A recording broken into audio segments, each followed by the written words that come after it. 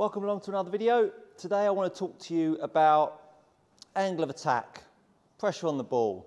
And often the case is that people always ask, well, I don't really take much of a divot and I don't really feel like I can press the golf ball. Well, that's a large topic, but today I wanted to give you some ideas on how you can improve the pressure on the golf ball and improve your attack angle.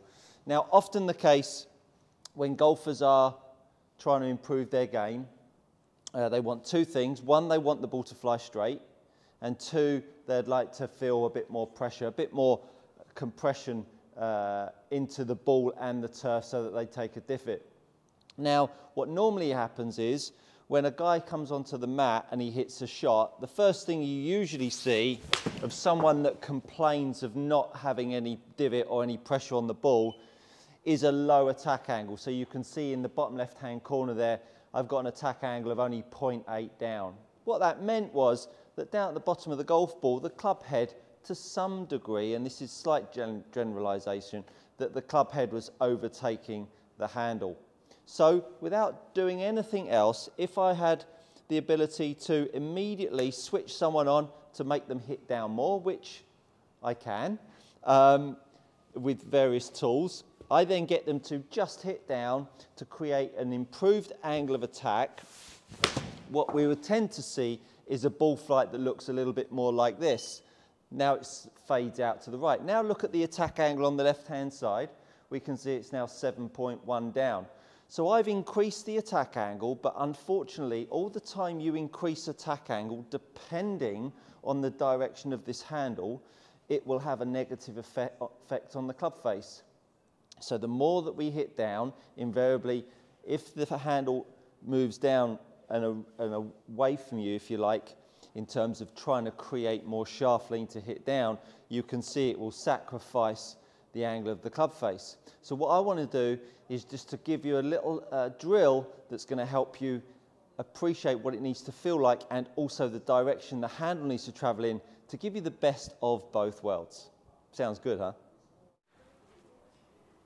So what I want you to do is find yourself a straight edge, and so this is how you'd be set up to the golf ball, obviously, as usual.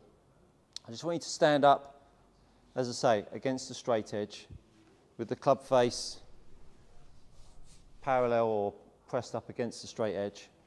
And then I want you to get closer to the wall and just make the pivot point or the contact point, I don't know what, 12 inches halfway up the shaft.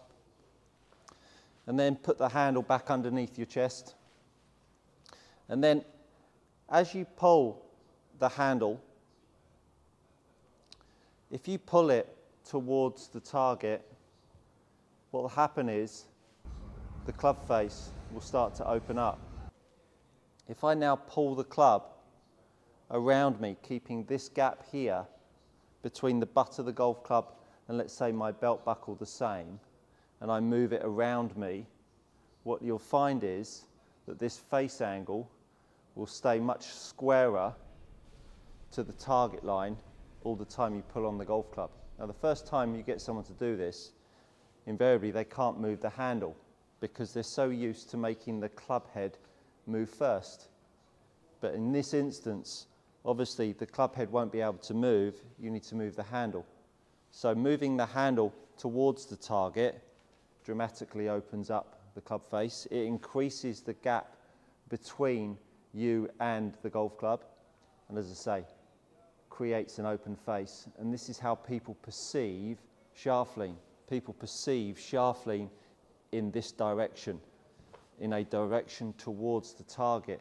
And it really doesn't work that way because all it does is opens the club face. In the same way, inside out, pushes the handle out to the right, it opens the club face. So what you need to appreciate is that the handle must stay in front of the head, but it comes by another means. And again, I'll talk to you about that as well. But making sure that you understand the orientation of this handle relative to us as it moves around the body down through the strike area is absolutely essential. So now I'm going to get back into the same feels of working the handle in the same gap and moving it around me. which will look like this. And let's see what happens.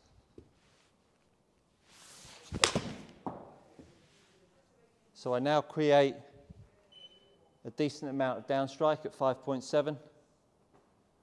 Club path is pretty darn straight, even though it would look to many of you that the handle went a long way left.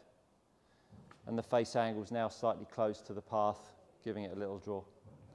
Hopefully that's given you some insight into how you need to navigate the handle a little bit more to create a little bit more pressure that will give you a bit more downstrike, reduce your dynamic loft, hit a draw, and hit it a little bit further. If you've liked the video, click the like button, subscribe, crash the bell, and I'll see you all again on the Lesson T sometime soon.